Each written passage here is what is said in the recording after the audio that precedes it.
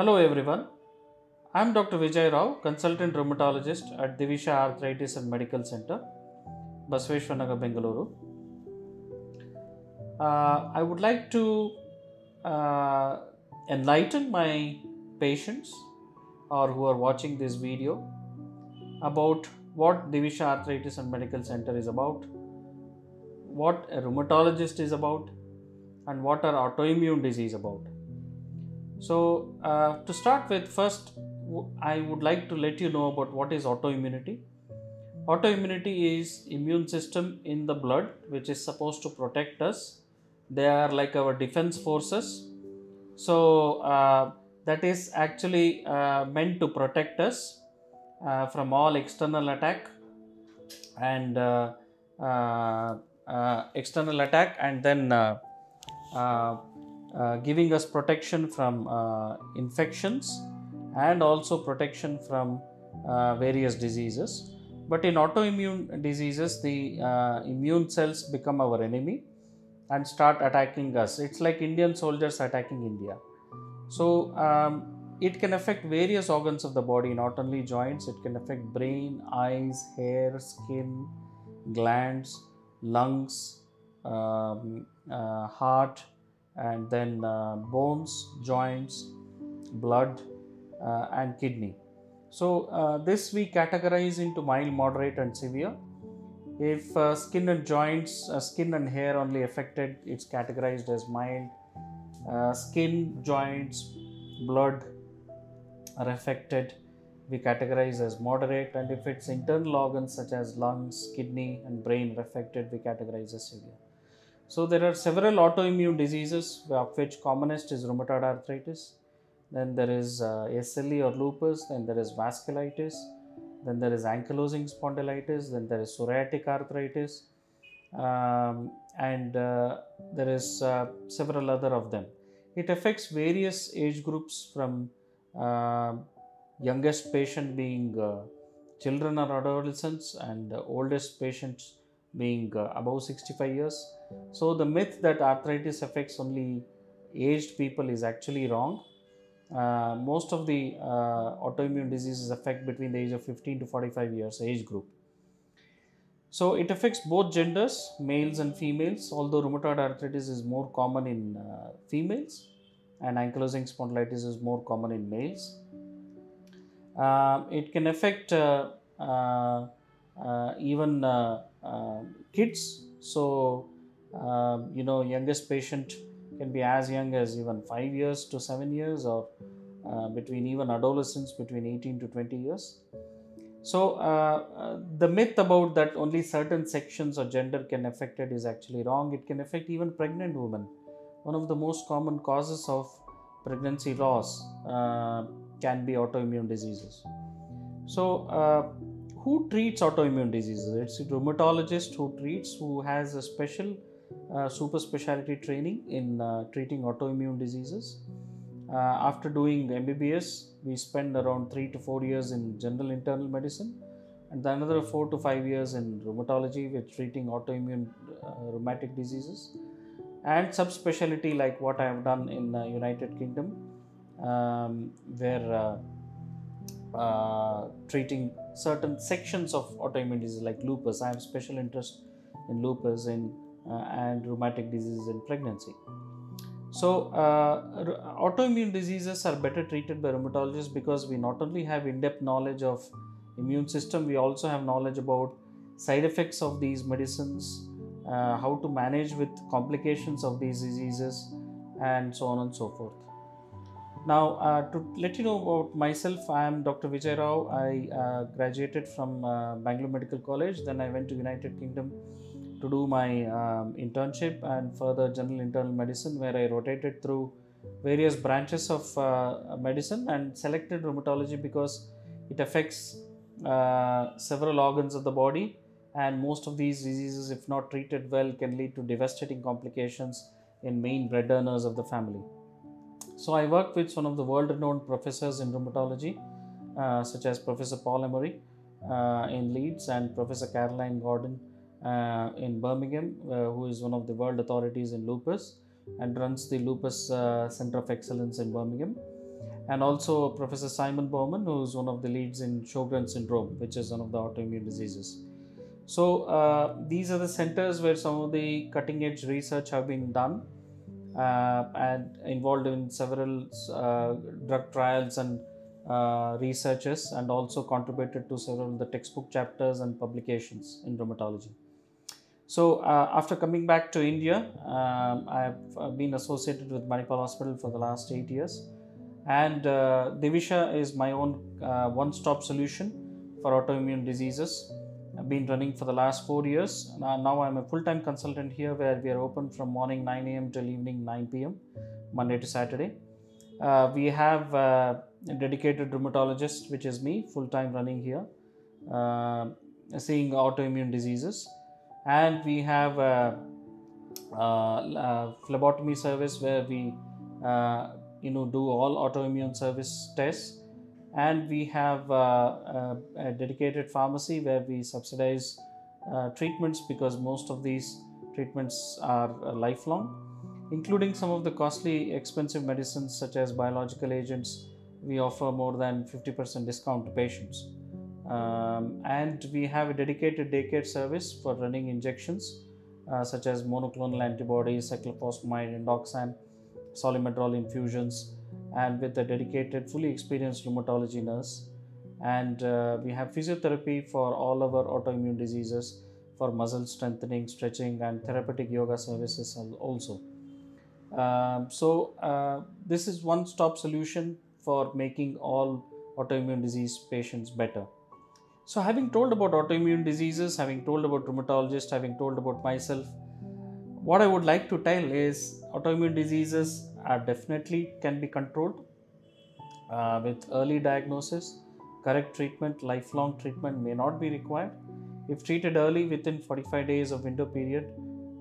So most of these diseases can be totally controlled within 3 months, and 3 to 6 months we stabilize the treatment, and from 6 months onwards we gradually start reducing the treatment. And once we reduce the treatment, we see patient to patient improvement, and if patient is doing very well, then we slowly reduce the treatment and gradually stop it. Now, if after reducing treatment, disease gets worse, then of course we do not stop the treatment. We maintain it at a very low dose. All these treatments are extremely safe. They do not cause any side effects, and we don't rely on steroids as rheumatologists. We use several steroid sparing agents, and we don't use heavy painkillers. These treatments are safe in pregnancy and can be used very well in pregnancy without causing any side effects to baby or mother. With that in background, I would like to tell and conclude this video by telling that most rheumatological diseases get better only if you have faith. So you have to have faith in yourself, faith in the doctor you're seeing, and faith in God. So I often tell this to patients that it's a teamwork, with the main player being the patient and the supporting player being the doctor, that is me, and the umpire being the God or faith. So with that statement, I would like to say that you would do very well with all your autoimmune diseases if you take timely treatment without any major side effects, and hopefully you'll get cured from all your diseases. Thank you very much. God bless you.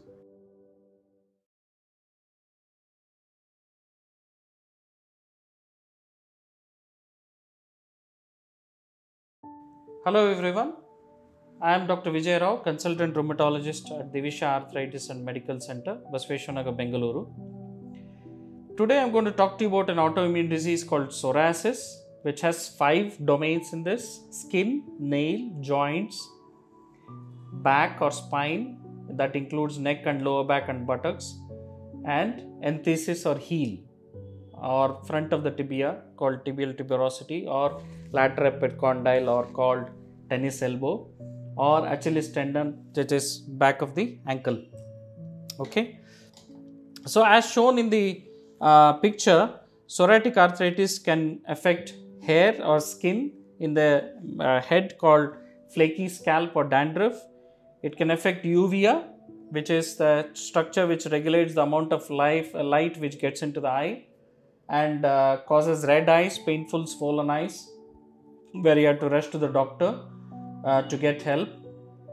It affects in 30% of patients, and in 30% of them can be again and again and affects both eyes.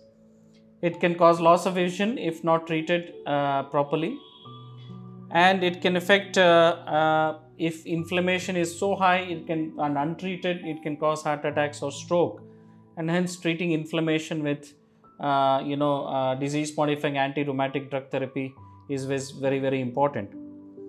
It can also cause nail changes, which I told you, and in severe stages, because it cosmetically damages you, it can cause anxiety and depression, causing social stigma or social withdrawal.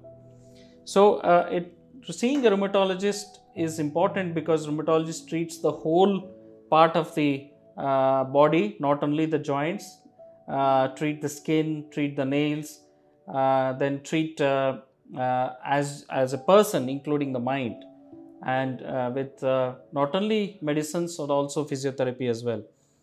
So it's not necessary that everybody with psoriasis should have a skin problem. 15% of patients, that is 15 out of 100 people, can have joints before skin, and some people can have skin and joints, some people have skin, joints, nails and spine. So and it can flare up one disease at a time, that is skin one time, joints one time. So seeing a rheumatologist is important because we know what treatment works for which part of the body. Not every treatment works for everything. And I would like to tell patients that just using creams won't affect this, because we need to treat the immune cells, which is the root cause of this problem. Immune cells affecting your body and causing immune attack, that is Indian soldiers attacking India, so attacking skin, joints and different parts of the body, causing pain, swelling, stiffness first thing in the morning, gets better with activity, worse in the morning, better with activity, and better with painkillers. That is what it is. So it's usually a genetic disease, not as a rule that everybody in the family gets affected. Some might and some might not. As I told, causing in this picture various parts very clearly shown. So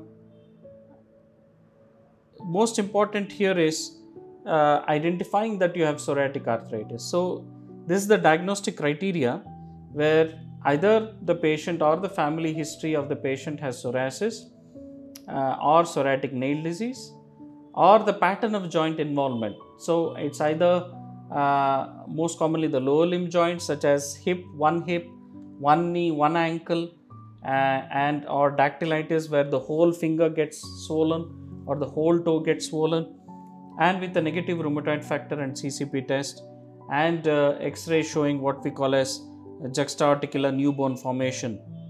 So Casper criteria is what we use for diagnosis, and there's no one single test. It's usually a rheumatologist's brain diagnosing this problem. We often tell it's a pattern recognition. By seeing the joints, we will know that this is a psoriatic joint, and we go to the history of psoriasis in the family of the patient.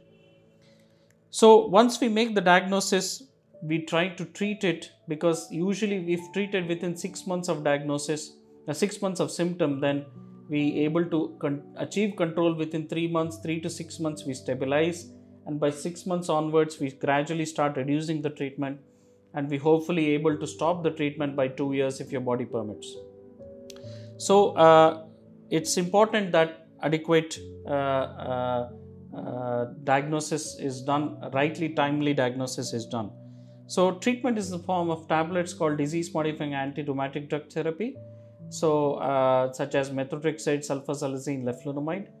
It takes 3 months to work. It doesn't work immediately, and we support you with anti-inflammatories initially.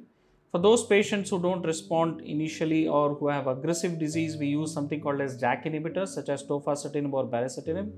Tofacitinib is available in the generic form, which is about 2,000 rupees per month, not very expensive, but achieve faster results within a month and a half.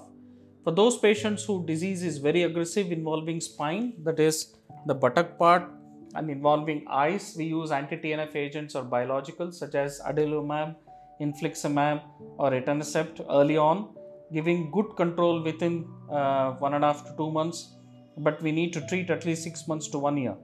They cost roughly about 18 to 20,000 a month, but achieve great results without much side effects. None of these tablets or treatments have major problems if used by rheumatologists with adequate screening test and monitoring test, and you're able to lead a normal life with its treatment, even able to stop treatment by the end of 2 years' time.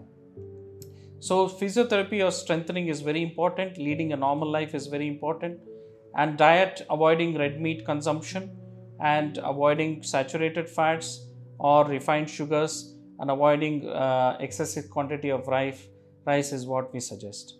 I'm sure with this information you will be able to take the right treatment and lead a normal life. Thank you very much.